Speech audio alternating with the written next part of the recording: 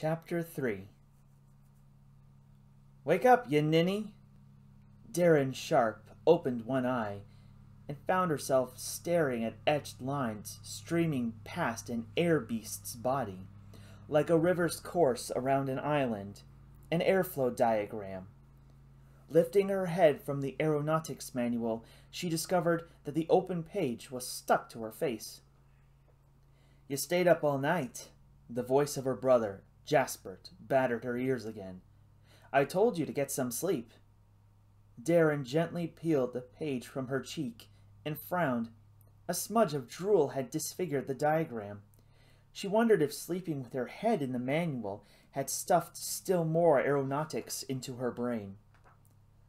"Obviously I did get some sleep, Jaspert, seeing as you found me snoring." "Aye, but not properly in bed." He was moving around the small rented room in the darkness, piecing together a clean airman's uniform. "One more hour of studying, you said, and you've burnt our last candle down to the squick." Darren rubbed at her eyes, looking around the small, depressing room.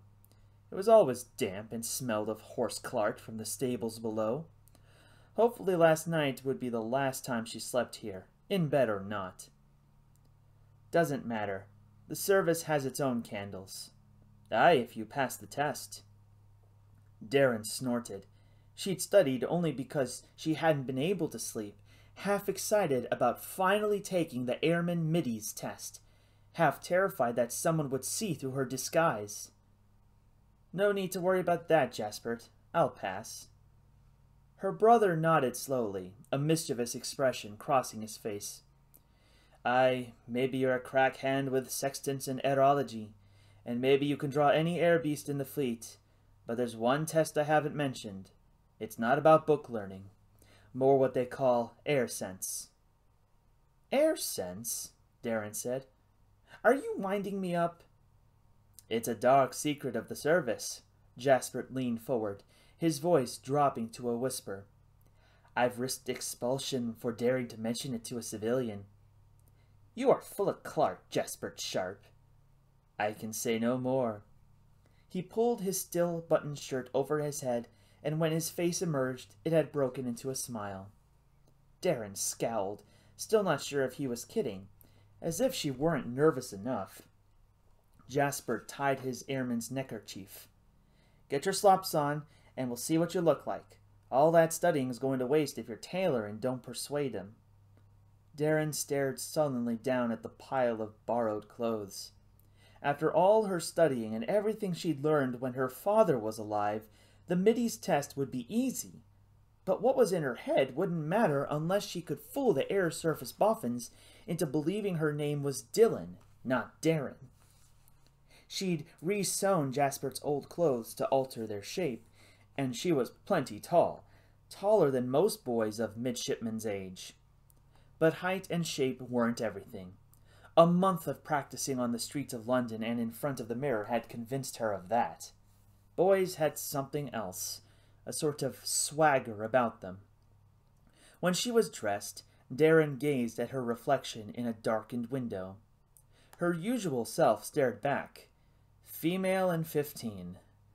The careful tailoring only made her look queerly skinny, not so much a boy as some tatty boggle set out in old clothes to scare the crows. "Well," she said finally, "do I pass as a Dylan?" Jasper's eyes drifted up and down, but he said nothing. "I'm plenty tall for 16, right?" she pleaded. Finally he nodded. I suppose you'll pass. It's just lucky you've no ditties to speak of." Darren's jaw dropped open, her arms crossing over her chest. "And you're a bum rag covered in claret." Jasper laughed, slapping her hard on the back. "That's the spirit. I'll have you swearing like a Navy lad yet." The London omnibuses were much fancier than those back in Scotland. Faster, too. The one that took them to the airship field at Wormwood Scrubs was drawn by a hippoesque, the breadth of 2 oxen across the shoulders. The huge, powerful beast had them nearing the Scrubs before dawn had broken. Darren stared out the window, watching the movements of treetops and wind-blown trash for hints about the day's weather. The horizon was red, and the Manual of Aerology claimed, "Red sky in morning, sailors take warning." But Da had always said that that was just an old wives' tale. It was when you saw a dog eating grass that you knew the heavens were about to split. Not that a drop of rain mattered. The tests today would be indoors. It was book learning the Air Service demanded from their young midshipmen, navigation and aerodynamics. But staring at the sky was safer than reading the glances of the other passengers. Since getting on the bus with Jaspert, Darren's skin had itched with wondering what she looked like to strangers. Could they see through her boy's slops and shorn hair? Did they really think she was a young recruit on his way to the air proving ground? Or did she look like some lassie with a few screws loose, playing dress-up in her brother's old clothes? The omnibus's next to last stop was at the Scrub's famous prison. Most of the passengers disembarked there, women carrying lunch pails and gifts for their men inside. The sight of barred windows made Darren's stomach churn. How much trouble would Jasper be in if this ruse went wrong? Enough to lose his position in the service? To send him to jail even? It just wasn't fair, her being born a girl. She knew more about aeronautics than Da had ever crammed into Jaspert's attic. On top of which, she had a better head for heights than her brother. The worst thing was, if the Boffins didn't let her into the service, she'd be spending tonight in that horrible rented room again, and headed back to Scotland by tomorrow. Her mother and the aunties were waiting there, certain that this mad scheme wouldn't work and ready to stuff Darren back into skirts and corsets. No more dreams of flying, no more studying, no more swearing, and the last of her inheritance wasted on this trip to London. She glared at the three boys riding in the front of the bus, jostling each other and giggling nervously as the proving ground drew closer, happy as a box of birds. The tallest hardly came up to Darren's shoulder. They couldn't be so much stronger, and she didn't credit that they were as smart or as brave, so why should they be allowed into the king's service, and not her? Darren Sharp gritted her teeth, resolving that no one would see through her disguise. There couldn't be that much trick to it, being a stupid boy. The line of recruits on the Ascension field weren't impressive. Most looked barely 16, sent off by their families to find fortune and advancement. A few older boys were mixed in with the others, probably middies coming over from the Navy. Looking at their anxious faces, Darren was glad to have had a father who'd taken her up in hot air balloons. She'd seen the ground from on high plenty of times, but that didn't keep her nerves from playing up. She almost reached for Jaspert's hand before realizing how that would look. "All right, Dylan," he said quietly as they neared the desk. "Just remember what I told you." Darren snorted. Last night, Jasper had demonstrated how a proper boy checked his fingernails, looking at his palm, fingers bent, whereas girls looked at the backs of their hands, fingers splayed. "Aye, Jaspert," she said, "but if they ask me to do my nails, don't you think the jig's up already?" He didn't laugh. "Just don't draw attention to yourself, right?" Darren said nothing more, following him to the long table set up outside a white hanger tent. 3 officers sat behind it, accepting letters of introduction from the recruits. "Ah, Coxswain Sharp," one said. He wore the uniform of a flight lieutenant, but also the curve-brimmed bowler hat of a boffin. Jaspert saluted him smartly. "Lieutenant Cook, may I present my cousin Dylan?" When Cook held out his hand to Darren, she felt the moment of British pride that boffins always gave her. Here was a man who'd reached out into the very chains of life and worked them to suit his purposes. She gave his hand the firmest shake she could. "Nice to meet you, sir." "Always a pleasure to meet a sharp fellow," the boffin said, then chuckled at his own joke.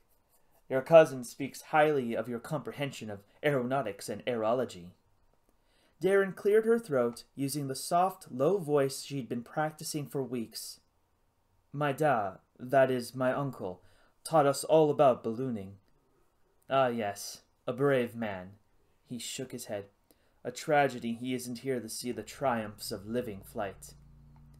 Aye, he would have loved it, sir. Da had gone up in only hot air balloons, not hydrogen breathers like the service used.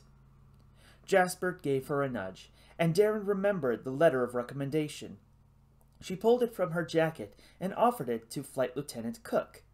He pretended to study it, which was silly because he'd written it himself, as a favor to Jasper, but even boffins had to follow Royal Navy form.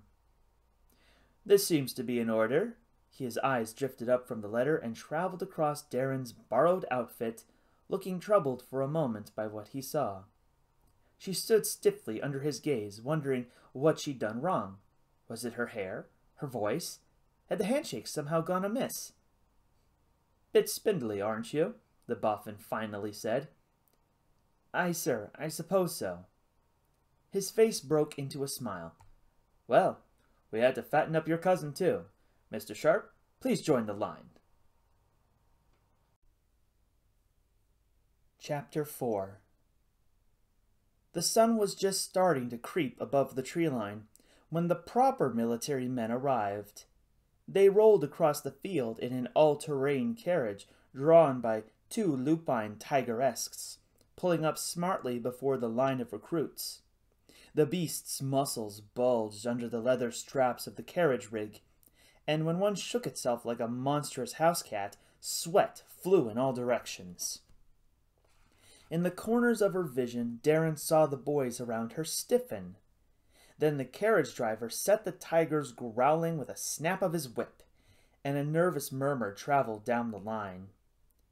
A man in a flight captain's uniform stood in the open carriage, a riding crop under one arm.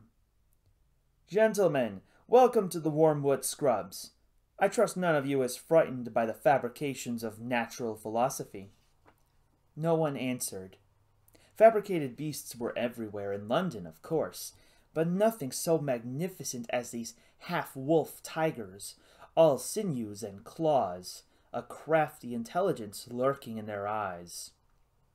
Darren kept her eyes forward, though she was dying to take a closer look at the tigeresques. Before today, she had seen military fabs only in the zoo. "Barking spiders!" the young boy next to her whispered. He was nearly as tall as her, and his short blonde hair stuck close up in the air. "I'd hate to see those 2 get loose." Darren resisted the urge to explain that lupines were the tamest of the fabs. Wolves were really just a kind of dog, and could be trained almost as easily. Air beasts came from trickier stock, of course. When no one stepped forward to admit their fear, the flight captain said, "Excellent. Then you won't mind a closer look." The driver's whip snapped again, and the carriage rumbled across the broken field, the nearest tiger passing within arm's reach of the volunteers. The snarling beasts were too much for 3 boys at the other end of the line. They broke ranks and ran shrieking back toward the open gates of the Scrubs. Darren kept her eyes focused directly ahead as the tigers passed, but a whiff of them, a mix of wet dog and raw meat, sent shivers down her spine. Not bad, the flight captain said. "I'm glad to see so few of our young men succumbing to common superstition." Darren snorted. A few people, monkey Luddites they were called, were afraid of Darwinist beasties on principle. They thought that crossbreeding natural creatures was more blasphemy than science, even if fabs had been the backbone of the British Empire for the last 50 years. She wondered for a moment if these tigers were the secret test Jasper had warned her about, and smirked. If so, it had been a pure dawdle. "But your nerves of steel may not last a day, gentlemen," the flight captain said. "Before moving on, we'd like to discover if you've a head for heights. Coxswain?" "About face!" shouted an airman. With a muddled bit of shuffling, the line of boys turned itself about to face the hangar tent. Darren saw that Jasper was still here, hanging off to one side with the boffins.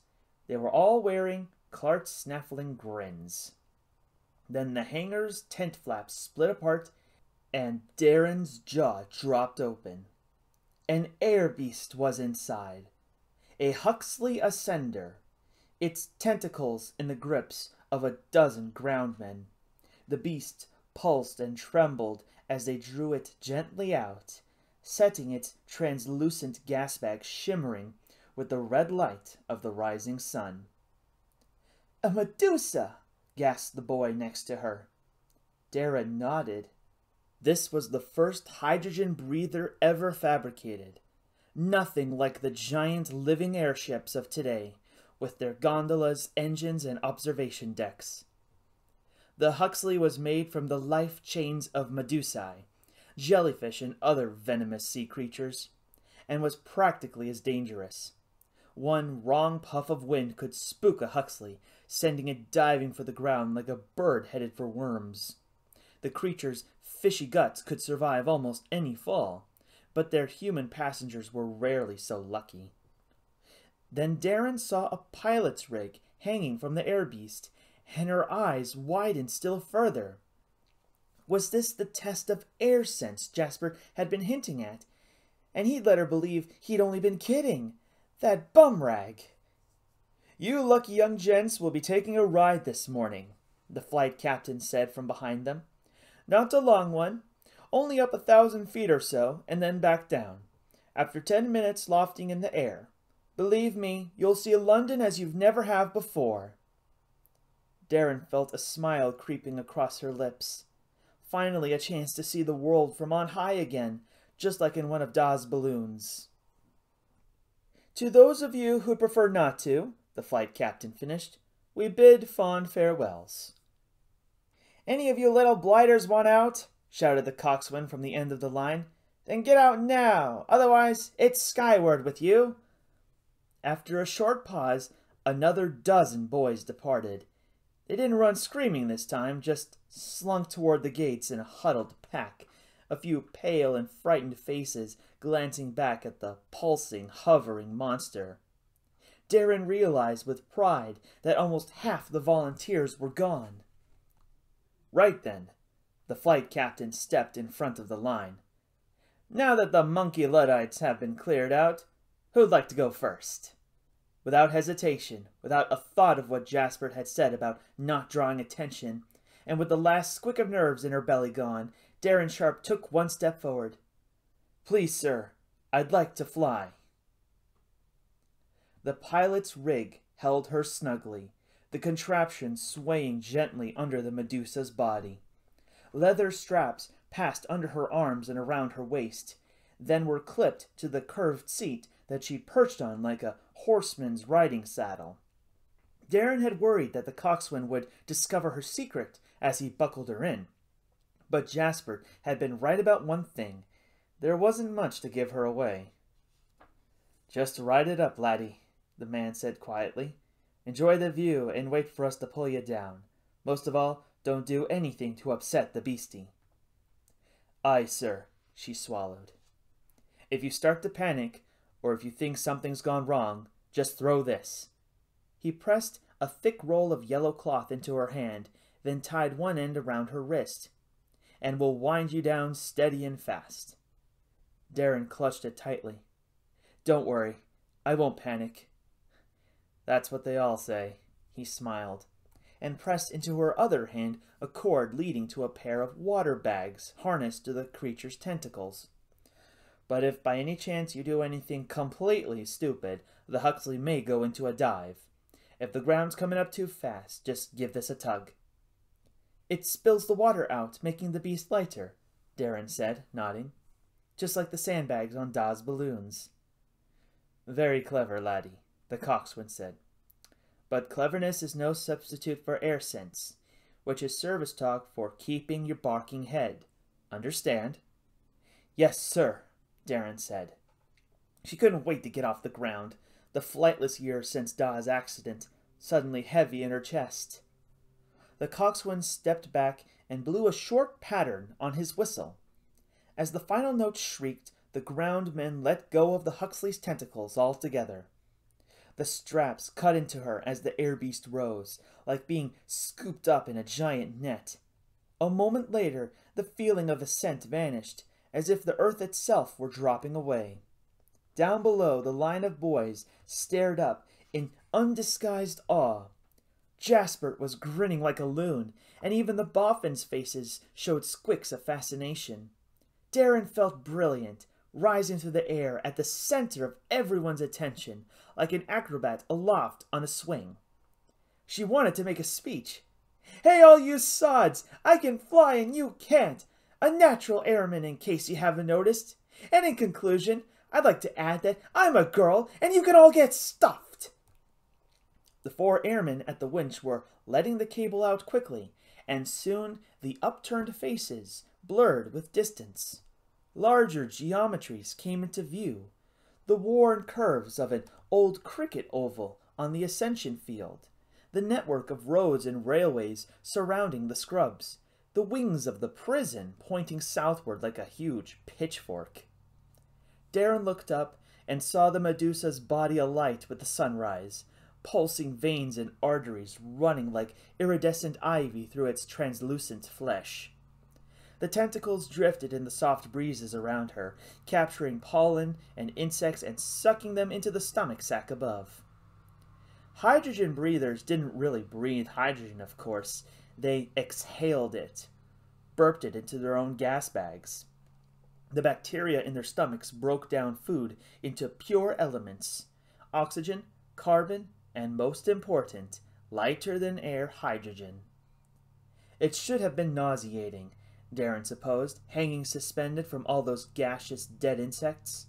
Or terrifying, with nothing but a few leather straps between her and a quarter-mile of tumbling to a terrible death. But she felt as grand as an eagle on the wing. The smoky outline of central London rose up toward the east, divided by the winding, shimmering snake of the River Thames. Soon she could make out the green expanse of Hyde Park and Kensington Gardens. It was like looking down on a living map, the omnibuses crawling along like bugs, sailboats fluttering as they tacked against the breeze. Then, just as the spire of St. Paul's Cathedral rose into view, a shiver passed through the rig. Darren scowled. Were her 10 minutes up already? She looked down, but the line leading to the ground hung slack. They weren't reeling her in just yet. The jolt came again, and Darren saw a few of the tentacles around her clench, coiling like ribbons scraped between a pair of scissors. They were slowly gathering back into a single strand. The Huxley was nervous. Darren swung herself from side to side, ignoring the majesty of London to search the horizon for whatever was spooking the air beast. Then she spotted it, a dark, shapeless mass in the north, a rolling wave of clouds spreading across the sky. Its leading edge crept forward steadily, blackening the northern suburbs with rain. Darren felt the hairs in her arms tingling. She dropped her gaze to the scrubs, wondering if the tiny airmen down there could see the storm front too, and would start to reel her in. But the proving ground still glowed with light from the rising sun. From down there, they would see only clear skies above, as cheery as a picnic. Darren waved a hand. Could they even see her well enough? But of course they'd only think she was larking about. "Bumrag!" she swore, and glared at the roll of yellow cloth tied to her waist. A real Ascender scout would have semaphore flags, or at least a message lizard that could scamper down the line, but all they'd give her was a panic signal. And Darren Sharp was not panicking. At least, she didn't think she was. She stared at the blackness in the sky, wondering if it were only a last bit of night the sunrise hadn't chased away. What if she had no air sense at all, and the height had gone to her head? Darren closed her eyes, took a deep breath, and counted to 10. When she opened them again, the clouds were still there, closer. The Huxley trembled again, and Darren smelled lightning in the air. The approaching squall was definitely real. The aerology manual had been right after all. Red sky and morning, sailors take warning. She stared again at the yellow cloth. If the officers below saw it unfurl, they'd think she was panicking. Then she'd have to explain that it hadn't been terror, just a cool-headed observation that rough weather was coming. Maybe they'd commend her for making the right decision. But what if the squall changed course, or faded to a drizzle before it arrived at the scrubs? Darren clenched her teeth, wondering how long she'd been up here. Weren't 10 minutes almost up? Or had her sense of time gone crook in the vast cold sky? Her eyes darted back and forth between the rolled-up yellow cloth and the approaching storm, wondering what would a boy do?